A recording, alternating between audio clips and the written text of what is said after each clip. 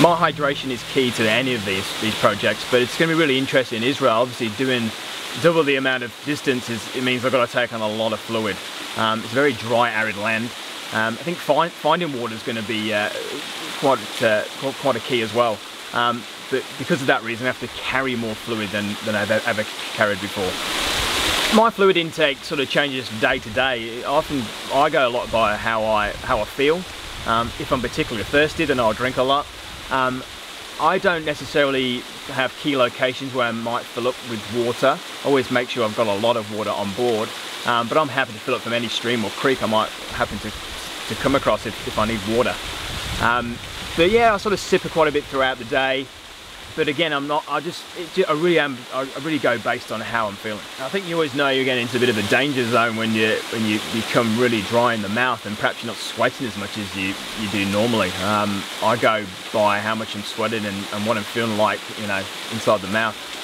Also know I'm getting quite dehydrated when my eyes start to go dry. I'm a contact lens wearer, so I know instantly when my eyes are getting dry, and generally it's due to, you know, lack of fluid.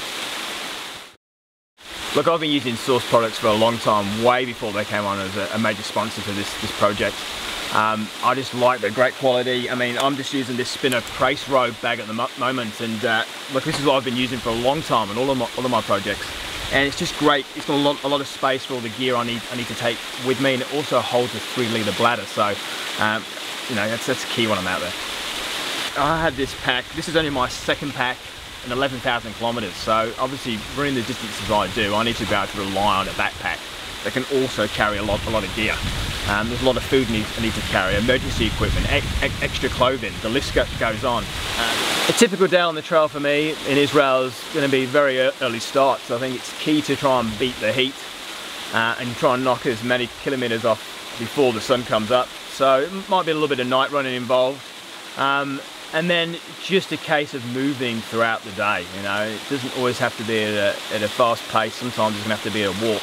But as long as I'm all continually moving forward, I'm hoping to meet my support team quite a fair bit along the way, and have some more solid fuel, not just sports nutrition, which before I've always sort of relied on quite heavily.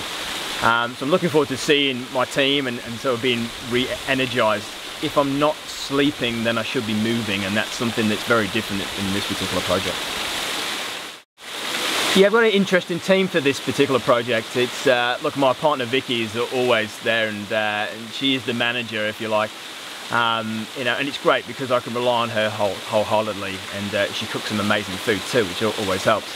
But in Israel, on the ground there, we're going to have a driver who knows the trail quite well. He takes tours on the trail. He knows where there's access, where probably officially there isn't access.